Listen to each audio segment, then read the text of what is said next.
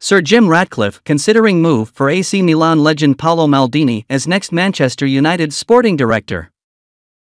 Sir Jim Ratcliffe is considering a move for AC Milan legend Paolo Maldini as the British billionaire weighs up who to appoint as Manchester United's sporting director. Ratcliffe's 25% investment in the club is set to be ratified in the next 10 days.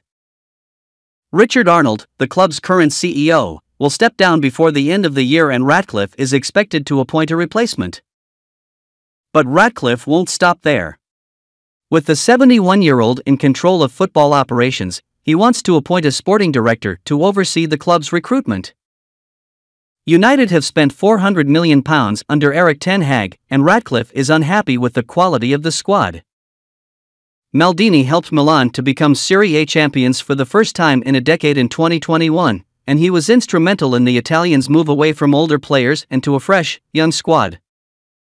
Fikayo Tomori, the former Chelsea defender, was a key signing of Maldini's, but the Italian left the club last summer after a falling out with the owner.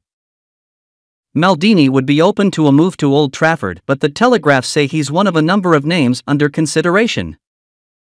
Dougie Freedman, the Crystal Palace sporting director, is said to be a leading contender and has the backing of Sir Alex Ferguson. Atlanta's Lee Congerton and Atletico Madrid's Andrea Berta are also said to be on the shortlist. While the January transfer window may come too soon for the new sporting director, Ratcliffe will want them in place and settled in before next summer. Jean-Claude Blanc, the former CEO of Paris Saint-Germain and Juventus, is the front-runner to replace Arnold as United's CEO. The Frenchman currently serves as a sports director at INEOS, Ratcliffe's biochemicals company.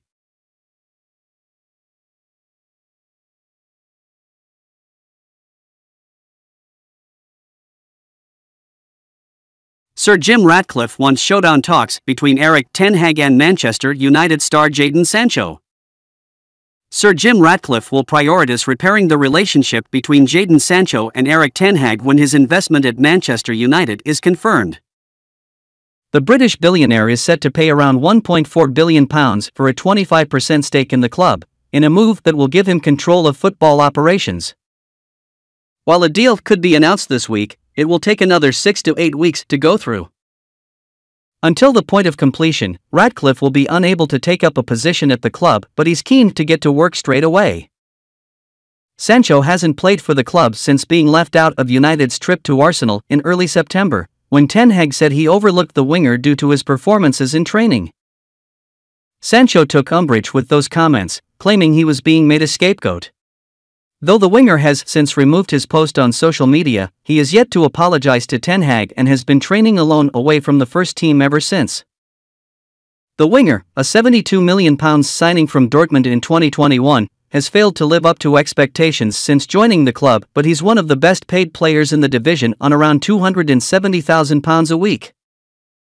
United would struggle to recoup that cash as there is a shortage of suitors for Sancho, and few clubs in Europe could afford his wages.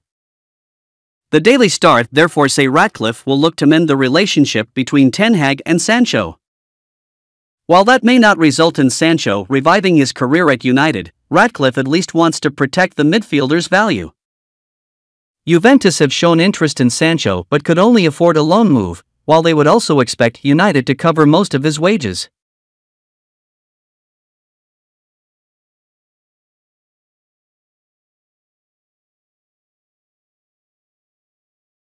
Alex Ferguson to play role in Jim Ratcliffe's Manchester United overhaul.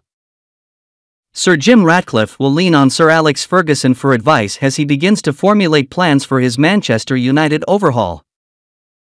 The British billionaire is set to buy a 25% stake in the Premier League giants and has already pledged £250 million to help begin upgrading United's crumbling infrastructure. Ratcliffe, according to the Telegraph, is also hoping to oversee a drastic rebuild of United's football operation, which is currently lagging behind their domestic rivals. To that end, the process began on Wednesday with the news that long-serving chief executive Richard Arnold is to step down with Jean-Claude Blanc, a leading figure at Ineos Sport, in the frame to be appointed. Ratcliffe is also keen to employ a new director of football with John Murtoa's position said to be hanging in the balance following a succession of high-profile transfer errors. With Ratcliffe keen to take guidance and advice from Ferguson, 81, Dougie Freedman's chances of landing the role are likely to be enhanced. The former Scotland international is currently impressing in a similar role at Crystal Palace, with Ferguson understood to have been impressed with the way in which he has assembled a young squad built around the talents Ebereki Eze, Mark Guéhi, and Michael Ollis. Aside from Atlanta's Lee Congerton, former AC Milan pair Paolo Maldini and Ricky Massara, as well as Atletico Madrid's Andrea Berta, are under consideration. While Ratcliffe's impending arrival is seen as cause for optimism amongst the majority of United supporters, club legend Paul Scholes has questioned how much impact he will have while he owns just a quarter of the club. Asked what Ratcliffe needs to do when he takes over the reins, Scholes told Webby and O'Neill, "While everyone talks about recruitment, and recruitment is very difficult. It's a difficult thing to get right. Every signing you make is a risk. It's clear that we've signed good players, but a lot of them don't seem to ever work. So I think that will be the first thing he does." They're talking about a director of football as well, or a sporting director, whatever you want to call it, with some experience. That will be something he will want to get in place straight away.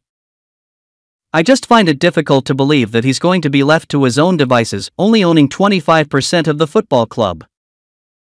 How are the Glazers not going to want to say at the top table when it comes to football decisions? Obviously you can draw up contracts, of course you can, but if stuff is then happening that they don't like, you're telling me they're not going to come to the table and have something to say about it? I'm sure they will. I just find it bizarre.